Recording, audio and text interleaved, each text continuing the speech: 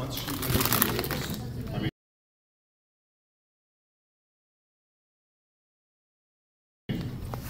you can shoot her away before she lays any eggs. Once the eggs are laid, she's a protected species, and we're not allowed to touch her, disturb her in any fashion. You're not even supposed to feed them because during the incubation period, she doesn't eat or drink in order to. We pulled in here, after we moved in here, over 20 mated pair of geese showed up and spent 2 weeks walking around the parking lot in pairs, hissing at anybody that came near them. They were pissed at us because we had paved over their breeding grounds. Yeah. For 2.5 years, nothing. And then last year, this pair showed up.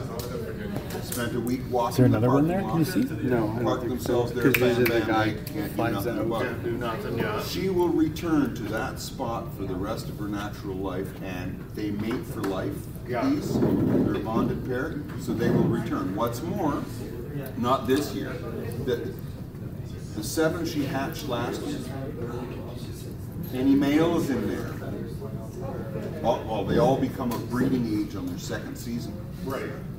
So any males in that hatching will return to this area with their mate. Okay. On their 2nd year. So come next year, I'm expecting, well, she hatched 7. If even 3 of them are males, I'm expecting 3 more pairs to show up. Yeah, you're going to have a full-time job. Yeah, no, I'm retiring about that. Okay. Yeah, I'm a little longer than you, but I'm with you. You betcha, man. So, did it